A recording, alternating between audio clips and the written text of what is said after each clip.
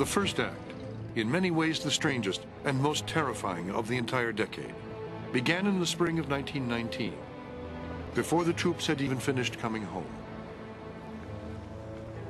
On the evening of May 1st, a night clerk at the main branch of the U.S. Post Office on 33rd Street and 8th Avenue happened to notice 16 slender, identically wrapped packages, each addressed to a prominent politician or businessman, and each containing enough nitroglycerin to blow a man's head off. Confirming deeply rooted American fears that sinister foreign elements were at work in the land, revelation helped set in motion the Red Scare, a wave of political reaction and xenophobia, unlike anything seen in the country before or since, directed at cities with large populations of immigrants, and especially New York. Within months, groups that had enjoyed triumphant success only a few years before, immigrant workers, progressive reformers, and union organizers, found themselves on the run.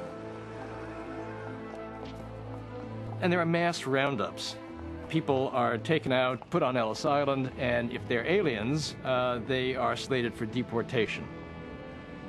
And, of course, the most famous deportee who was sent off in this period is Emma Goldman. And it's like a fever that grips people. There's another wave in early 1920, and then it breaks. It was like the fever had broken.